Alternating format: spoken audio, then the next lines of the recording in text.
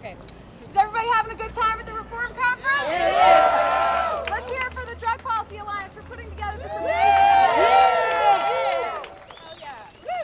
My name is Stacia Cosner, and I'm the Interim Executive Director for Students for Sensible Drug Policy. Has anybody here heard of SSDP before?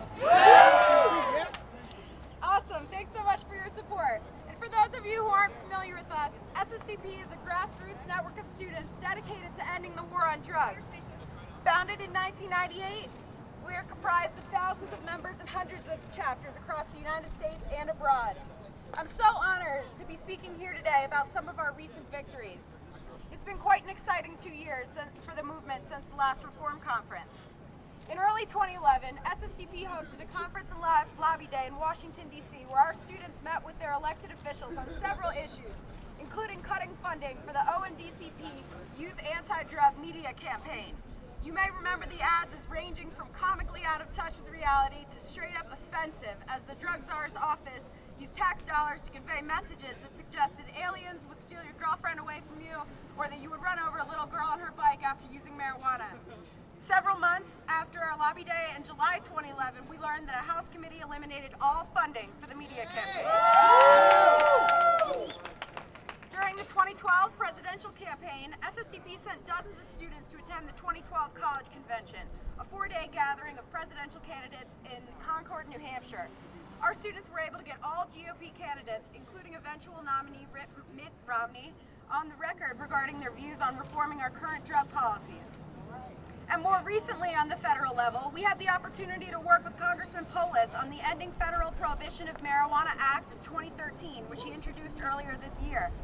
In partnership with DPA, we were able to bring more than 50 students to Washington, D.C. this summer to meet with their elected officials on this and other drug policy issues. Also at this event, we were proud to bring together conservative leader Grover Norquist and relatively liberal Democratic Congressman Jared Polis to demonstrate how people from vastly different places on the political spectrum support this issue of sensible drug policy. Get the mic closer to the face.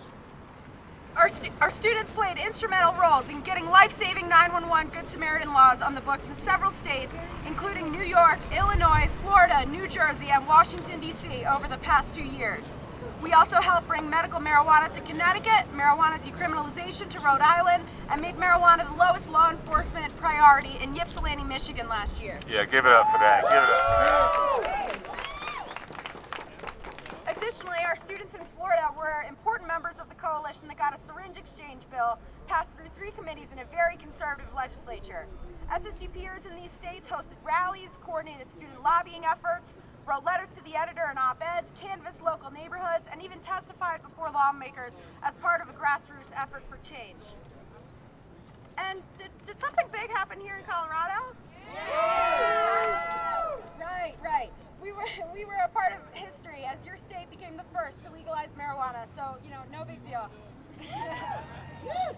SSDP was welcomed as a partner with the Amendment 64 campaign, allowing our students to play an essential role as we organized Get Out the Vote efforts on campuses, recruited and trained volunteers, hosted debates and events, and more, reaching tens of thousands of young voters in the weeks leading up to Election Day. We also built an online phone bank platform through which SSDPers from across the country spent hours and hours calling 18,000 Colorado voters, encouraging them to vote yes on Amendment 64. And now for my favorite part. SSDP students have always worked to bring drug policy reform to their campus communities, and these past 2 years have been no different. In addition to providing evidence-based drug education to their peers on dozens of campuses, our chapters were responsible for changing or enacting no fewer than 8 school drug policies, with many more campaigns still in process. Following a meeting with student government leaders in January 2012, University of Connecticut administrators altered its penalties for students found in possession of small amounts of marijuana, equalizing the punishment with underage drinking. SSDP student board member and now chairman Sam Tracy authored the endorsement as a senator and later won the race for class president on a platform that included reforming campus marijuana policies.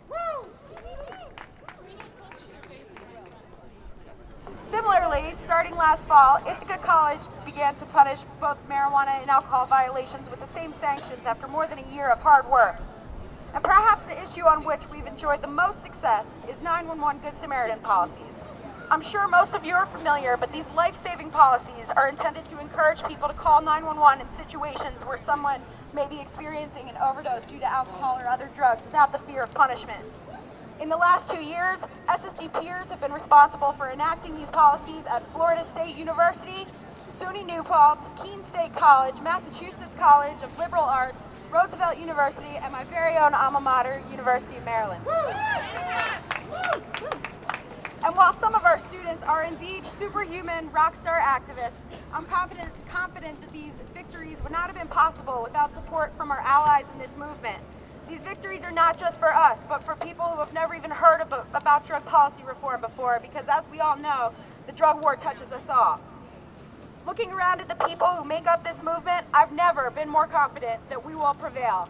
Bit by bit, state by state, campus by campus, this drug war is going down. Yes! Thank you guys so much for having me here today. My name is Stacia Cosner. Make sure to keep in touch with Students for Sensible Drug Policy and visit us online at schoolsnotprisons.org.